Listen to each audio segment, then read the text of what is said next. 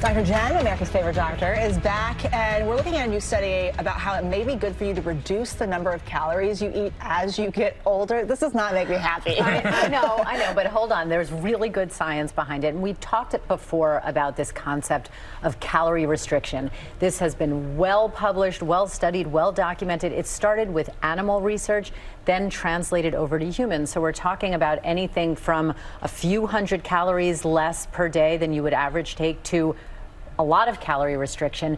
The theory is that when you restrict calories, you kind of dampen down the inflammation that occurs with aging. You boost the mitochondria, which is, remembering back to our high school biology, powerhouse of the cell. Powerhouse of the cell, and important for anti-aging and longevity. This was a recent study published in the journal Aging Cell, funded by the NIH, and it was interesting because it looked at middle-aged people in their 40s, cut only 12% of their caloric intake, followed them over 2 years with muscle biopsies, and actually found changes in gene expression in their muscles that indicated the function of their muscles was preserved. They lost about 20 pounds on average, but this really wasn't about the weight loss. It was just about shaving potentially just 200 calories from what they consumed during the day. So that's doable, right?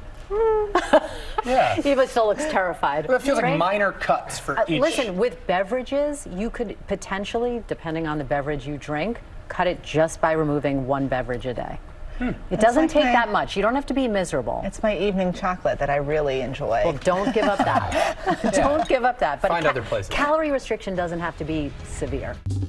Well, hey there, GMA fans. Robin Roberts here. Thanks for checking out our YouTube channel. Lots of great stuff here. So go on, click the subscribe button right over here to get more of awesome videos and content from GMA every day, anytime. We thank you for watching, and we'll see you in the morning on GMA.